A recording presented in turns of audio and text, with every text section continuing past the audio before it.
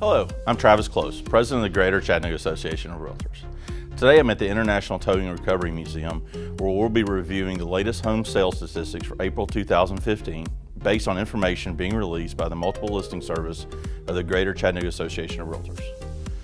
As we turn the page to the second quarter of 2015, a proliferation of new listings is expected in most markets across the U.S.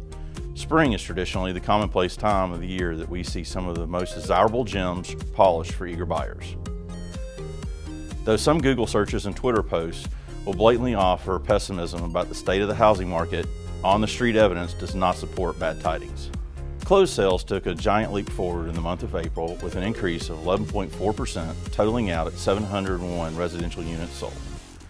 New listings in the Chattanooga region increased 12.5% to 1,423, and inventory levels shrank 27.8% to 4,245 units. Prices continue to gain traction. The median sales price increased 8.1% to $153,500. Days on the market was down 15.5% to 93 days, and sellers were encouraged as months of supply of inventory was down 37.2% to 5.9 months.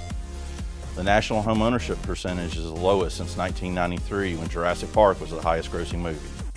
Rental prices continue to astonish with accelerated price growth, which may cause some to think twice before locking into a 12-month lease. Lending practices and mortgage rates will also have a decided effect on the number of buyers who will become homeowners this year. With the release of Jurassic World this month, we were reminded of the cyclical conversations in both real estate and movie making. That wraps up another edition of the Home Sales Report. I'm Travis Close, President of the Greater Chattanooga Association of Realtors, and we'll see you next month.